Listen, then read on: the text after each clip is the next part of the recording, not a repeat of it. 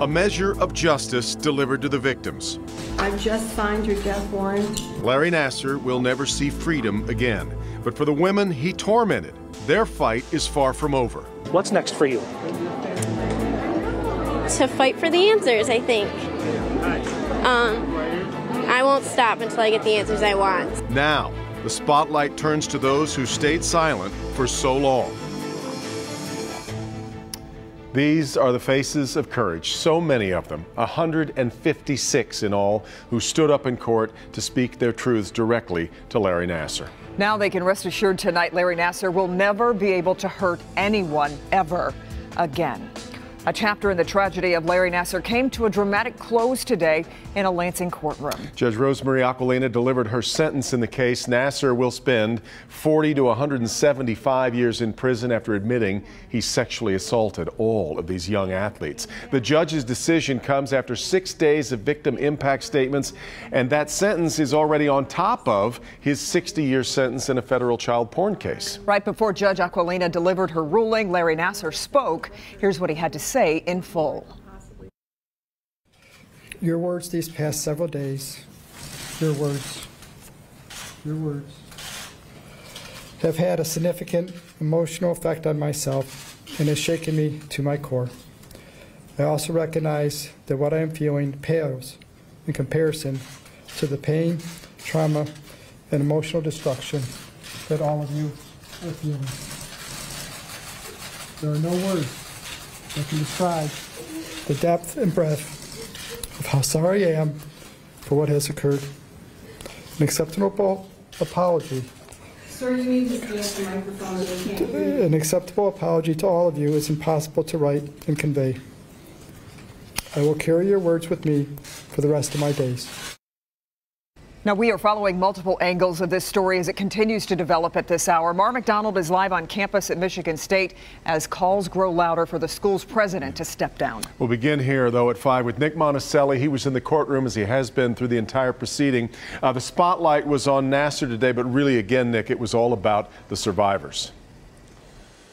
And Devin, what I want to point out is that we said 156 people got up in court and talked. That's not necessarily everybody, though, because some statements were read out loud by the prosecutor. Some statements were just turned in to Judge Rosemary Aquilina. So you've got close to 170 in all. But the judge wanted to make it clear that this story should not be about Nassar. It should be about these victims, these survivors who had the courage to come forward. Larry, as I look at you today, I feel nauseous. One of the final chapters in the Larry Nassar saga began the same way every other day has. More victims, proving they are survivors. I want to stand here and say that I'm going to be fine. That I'm going to be more than fine, that I'm going to be great. But you now know today was Judgment Day, with a judge that many think was the perfect fit.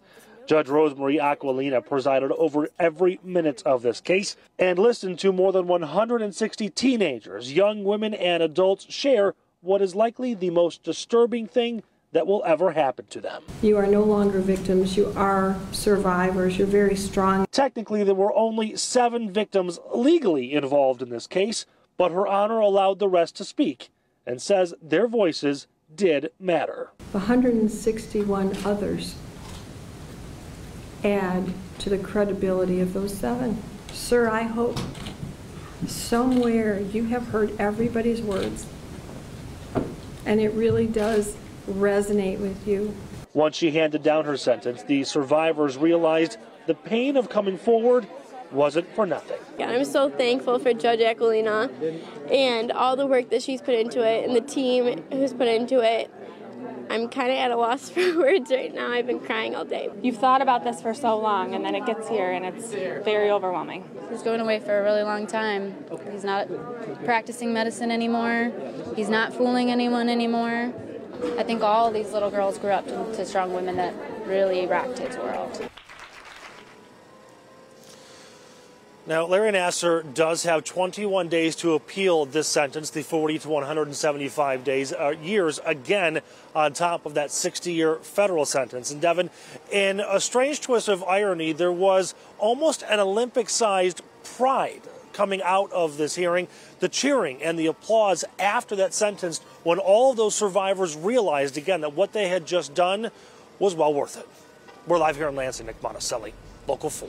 You know, Nick, even with the statement that we just heard Nassar repeat earlier there, the judge said before sentencing, you don't get it. There is still this sense that he has not come to full capitulation to everything that he heard for these last few days. No, and if you read his letter, we don't have the entire thing, but the judge talked about that in great detail. The letter that he wrote to her, and he said in there repeatedly that this was a medical treatment, that everyone's out to get me, and that he was being manipulated. Yeah. He was trying to make himself look to be the victim in this case, and the victim said, you can't do that anymore. You don't have the control. In fact, we're going to talk about that later on coming up at Local 4 News at 6. The interesting and tense exchange between the judge and Nassar as she said, do you want to withdraw your plea? You are guilty, aren't you?